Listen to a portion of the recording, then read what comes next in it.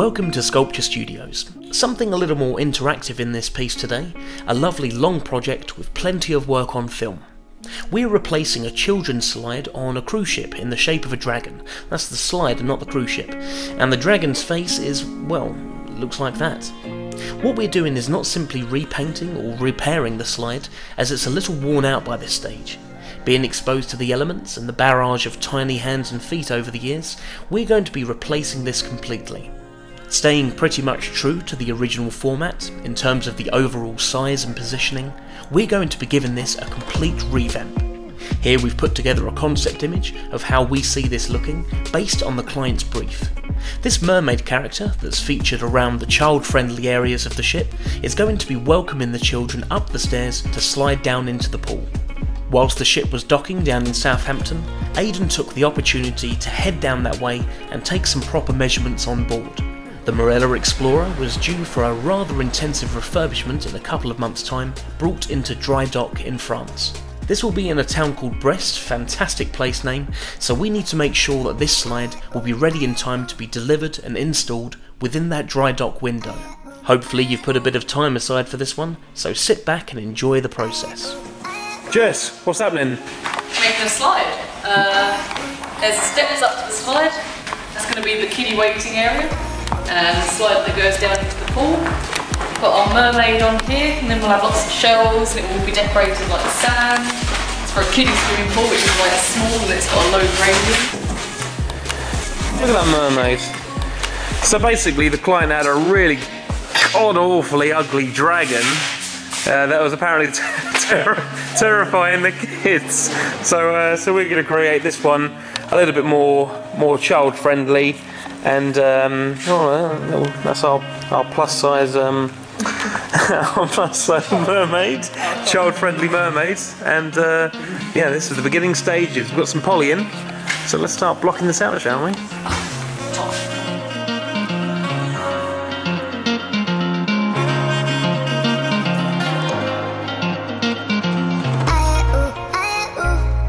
We've got numerous other projects already on the go here in the studio, but you know by now that that's not going to be stopping us, as this client's left plenty of time and the communication's been nice and swift, so this allows us to proceed straight away.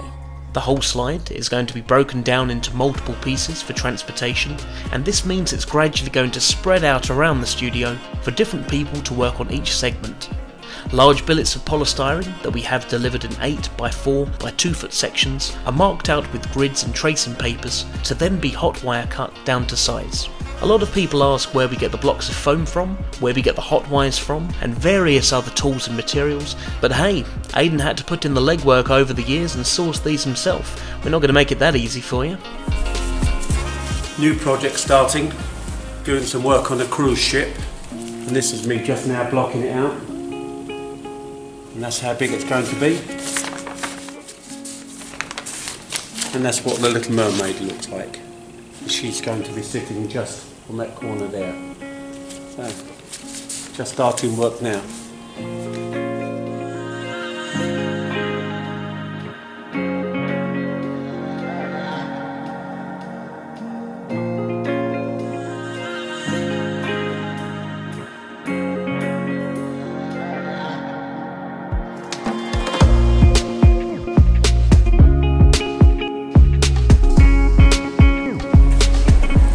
Here we are with the progress so far. Majority of this has been blocked out using our trusty hot wires. Everybody wants to know where we get these from. Oh, another secret of Sculpture Studios. No. All this is adhered together using a polyurethane expanding foam. Yeah, Sean, have a look at this. Sculpture Studios on there, see it? Oh, it's even branded. That's how you know you can't buy that off the shelf. All stuck together using a PU squirty foam, and then we trim all this off afterwards, and then Aiden's going to go to work with nail brushes, wire brushes, and work down to sandpapers, hone the shape down to what he'd like, and then once we've sent these images to the client so they can confirm everything, we're then going to start going over with our secretly sourced sticky back tin foil, and then a blanket coat of glass fibre. Put one out slightly, okay. Ready? This doesn't need to be a car body finish, as it's going to be rock and sand and all sorts. So we're going to give this a blanket coat of glass fibre, go over with a flow coat of resin, work up the surface where appropriate so the kids don't hurt themselves and there's no sharp points, and then artwork accordingly. Isn't that right, Jess? Oh look, even got beach on her top. That's it, sandy.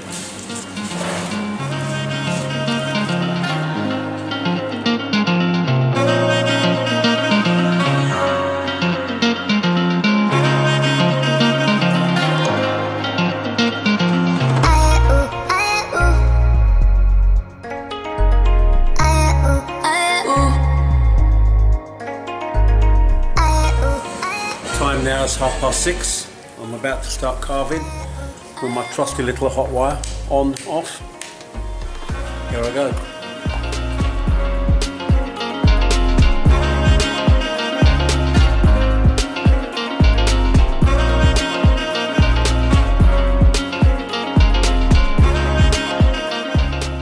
Apart from the overall size parameters, the heights and the layout of the slide itself, we've got a relatively free rein over how this will eventually look. We're going to be adding loads of extra details once the main body of the shape has been carved, so that this isn't just a giant mess on deck, but rather something that adds some proper theming that the kids can enjoy too.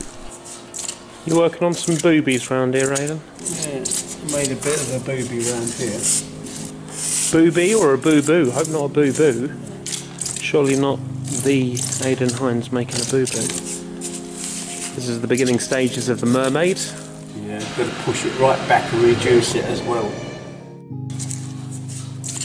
Rather than being sitting on the rock and her arm being able to be grabbed and pulled off and an anchor point for children to climb up on top of this thing, she's going to be slightly more embedded in the rock. So here we have Aden. You, sir.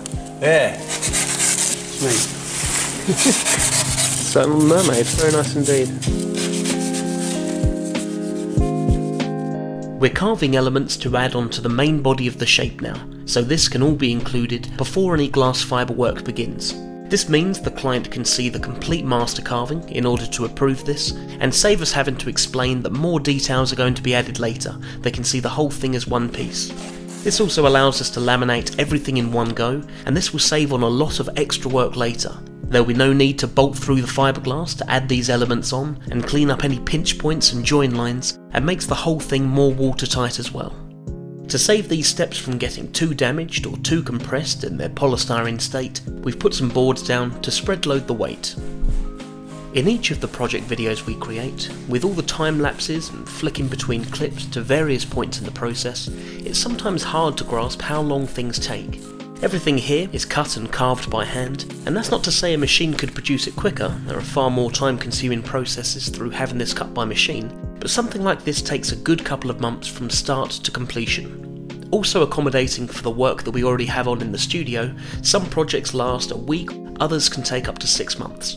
The amount of times we get approached with a project with something spectacular that's needed by a week's time or in a fraction of the time that it really takes is frustratingly quite a lot. And on the miraculous off chance that we're granted far more time than we actually need, those are the projects that we really hope get commissioned to go forward. Here we have the children's slide. Children walk along this top piece here, or behind it, and down the slide. So this is the back side of it. You can see the marking on the floor there, that's where the pool is, and it goes underneath the slide. We're adding all little adornments on the side of it, just to pretty it up, because we think this is it was relatively flat otherwise. Plus the colours will make it a lot nicer as well. The side walls, where the pool comes to, we've made sure we put side walls there so the kids don't fall out onto the floor and they land into the pool once they pass this area here. I did more details just to make it more interesting, sort of all the nautical feel about it, the sea. I did more shells. This is the young lady that sits on the front, just finishing her off now. But once she's all coloured up and painted, I'm sure she'll look lovely. Still working on this area. There's a stairwell. Going to add a bar or some kind of rail that fits in there so the kiddies can walk up nicely. 5 steps up to the top and a walkway around the side. once again we've addressed out the back of it so it's more interesting. Created these two like conch shells in there so children can sit in there and there, depends of the size of the children, and that just makes it more interesting on the back side of the job as well. And internal access to the whole thing, we're going to make a very big trap door which is coming up from there, through there and down there, so it's not a mini manhole, it's quite a big manhole, so you can get in and out quite comfortably. And where we're thinking the pump and to keep the slide nice and wet, we're going to put little vents through here and here, and it comes down both sides, through there, and it keeps it nice and wet so there's no friction for the children. But that up there, that's about 800 or 900 tall, so the small children can't climb over it. We're also angling all these top edges so there's no grips, so that everything's smooth, there's no climbing points. They don't want to climb it, so we've made all these areas here slope downwards so kids can't actually climb it.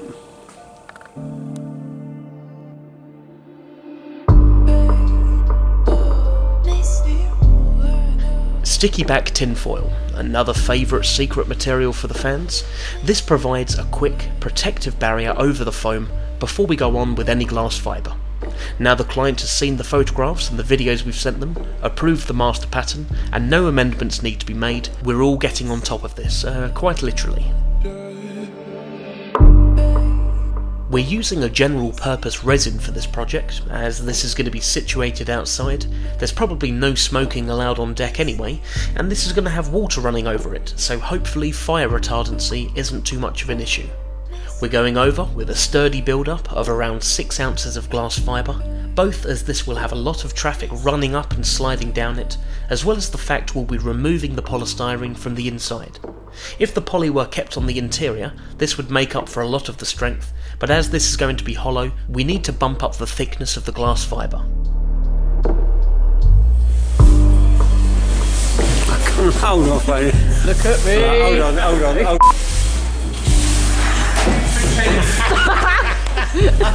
You got it!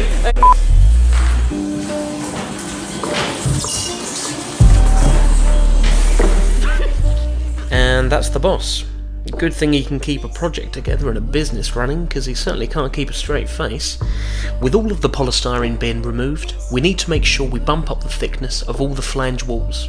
We need to make sure that everything goes together well here in the studio, so there are no problems at the other end when Aden and myself take this down to France.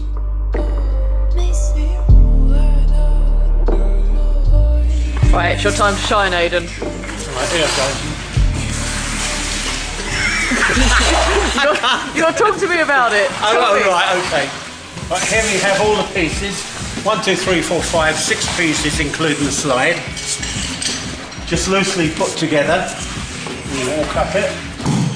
I won't go the whole way because we've only got a couple of clamps on it at the moment. It's really quite solid. We're going to finish all these surface down. Going to finish all this surface down. And then bolt it and clean it all up together. So it should look really, really nice. So here we have the slide part possibly going on. Nothing to press it. Nice. Sounds like it's not going to slide into place properly. Yeah, the dusty bit. Always great fun having to spend days and days going over the entire surface and cleaning it all up. The fiberglass has had a flow coat layer of resin applied over the whole sculpture, and we're now using sanders, sandpapers and a bit of elbow grease to get this to a decent finish. Going over with a flow coat helps to lose that fibrous texture of the mat underneath, but this still requires a lot more work. We can't leave any sharp points, as even if this wasn't just for the kids, we don't want anyone catching themselves or getting injured, and we also want this nice and smooth for the artwork. We could go over with an actual sand texture finish or a concrete render like we have with projects in the past, but once again we're trying to eliminate as much opportunity for any injury as possible. Smoother rather than textured and realistic is the better option, with the texture being made up in the paintwork. This glossier finish also means that there's less opportunity for dirt to get trapped and will be a lot easier to wipe down and clean. So now we're on to the painting process, and over here this is basically the the crucial aspect of the job. So Ruth, can you just tell the audience at home what you're up to, as this is basically what they need to know for this project? Before the work, we got some sugar, Brilliant. Thank you very much indeed.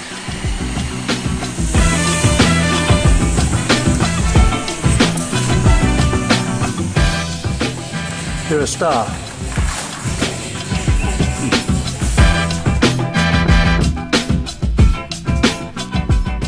Over the sand base coat colour, we've used an air gun in a spluttering, almost spitting type spray to build up the colours of the sand in multiple layers.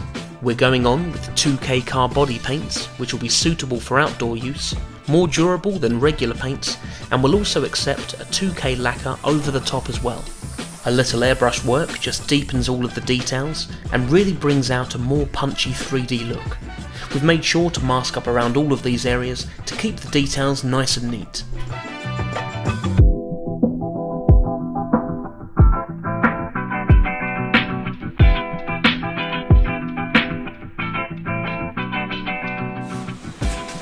It looks nice, doesn't it? Oh, I understand now. So here Aden and Clive have gone over with the resin mix as a sort of glue, going over with a very fine sand mixture, and this will provide some grip for the stairs and on the top platform. And just to take the edge off the sharpness of the sand, a lacquer is going to be gone over the top. We can take a little bit of wear and tear, and this will just be a little bit softer on the feet while still maintaining a little bit of grip.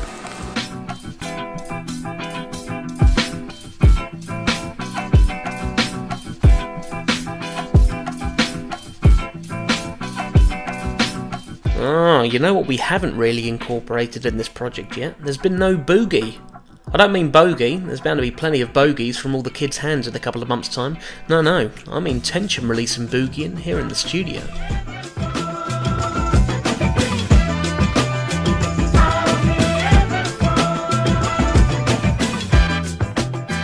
Nearing completion of the slide part of the project now. Oh, didn't I mention we're making another smaller prop to go alongside this?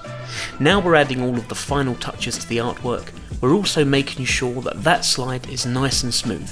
Nobody wants to be sliding down a strip of sandpaper, unless you're into some really weird stuff, so we're making sure this is glossy smooth. The lacquer going over the top of the entire sculpture is a gloss coat as well, and this will really help keep the colours nice and vivid and give the sculpture a shining wet look.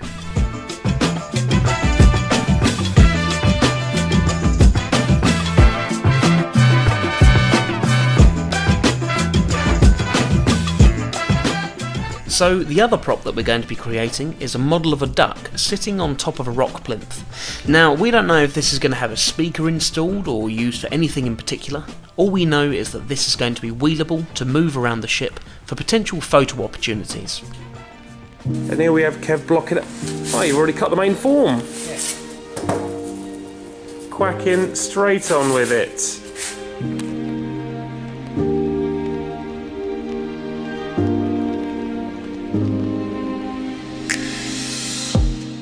A quick breakdown of the process here. The polystyrene is being cut using the hot wire table, and Aden's then going to go to work with nail and wire brushes.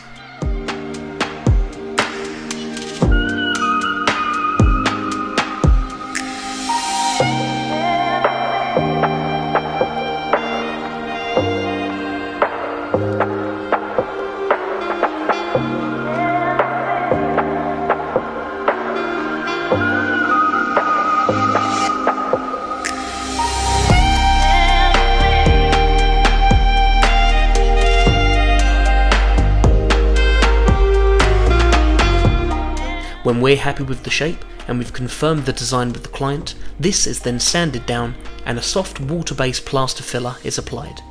This only goes on a couple of millimeters thick, and we can repeat the process of drying, sanding and filling once again, and this is perfect to achieve a smoother result before we're ready for mould making.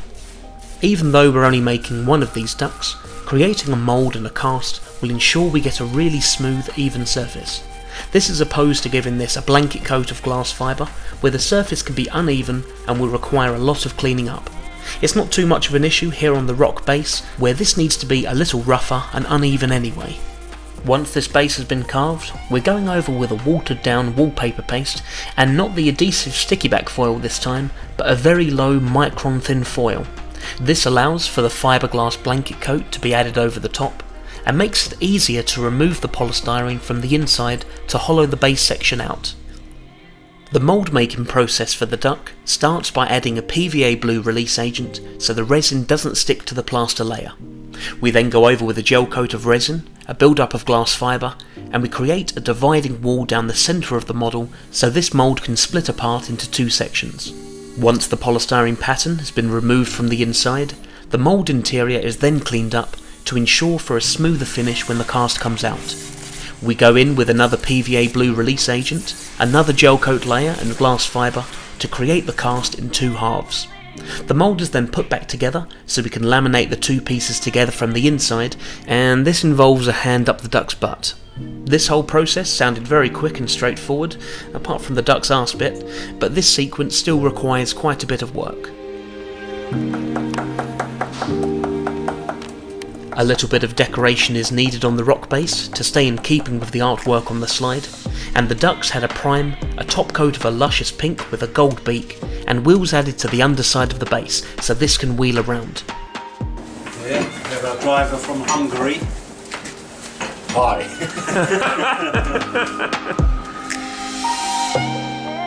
For mine and Aden's trip, we took a 5 to 6 hour drive from our studio in Essex all the way down to Plymouth on the south of England.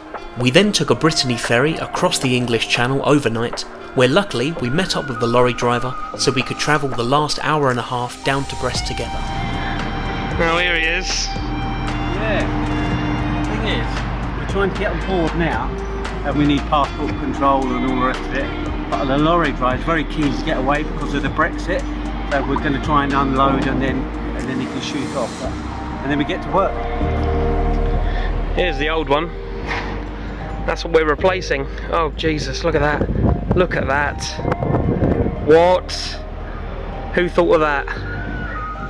Here we are on deck 9, and that's the first piece just coming on board. The main piece with the Mermaid. Being slung by the crane. And there's Sean way down on deck on the harbour side with the other pieces. Helping with all the strops, making sure it's all safe. So this took place during the end of September 2019, literally right before one of the supposed Brexit dates was supposed to be. This obviously didn't happen, but we needed to make sure we took this possibility into account in case we couldn't get back into our country of origin the next day.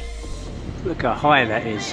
There's Sean way down there with the bits and pieces. And this is it flying in, quite a scary thing. Right, where are you, Sean? Under here, mate. So it's all been loaded on by a crane, which went surprisingly smoothly actually. Charlie and Aaron helped us out, hooked us up because it's a crane. And yeah, we're just bolting it together on site now. Yeah. Just thought we'd get a little bit of video while this is still nice and open in the sunlight. And we've got a couple of hours to get this together, and then we've got to be off by 2. It's about 12 now, so yeah. That's it. And we also have assistant. What's your name? Dean. Dean is helping us put it all together. Thank you very much, Dean. Sculpture Studios debut, mate.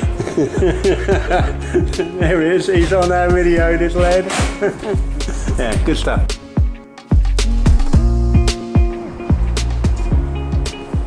Nice one. Yeah, all looking very, very good. Went together very, very well. Very successful. Really pleased. And it's lovely and strong as well. Okay, you need that. Yeah, everyone was pleased with it. We got on board. Mermaid. Well, what was her name? Melody, isn't it? Something like that. Melody Mermaid. Yeah. So she's looking really nice. There's no hand grips for the kids to hold. No puddle areas for water to go stagnant around here. All the seam lines have been silicone mastic sealed now as well. Little seat areas for little shelfies. Take a shelfie. A little child in that one. And this door, finally, put on like that. And then locked in place. Nice and convenient, nice big door. That's if they ever need to get inside to dismantle it, but more importantly, it's so that they can fix up the pump for the little water jets. And Clive did a very lovely job of getting that nice and glossy smooth as well, with water running down. Yeah, good lad. Perfect. Kid Zone, Marella Explorer. Yeah, another successful job all round. Thank you very much indeed, everyone. Yeah, where's that duck? Get a bit of this duck. Oh, there he is.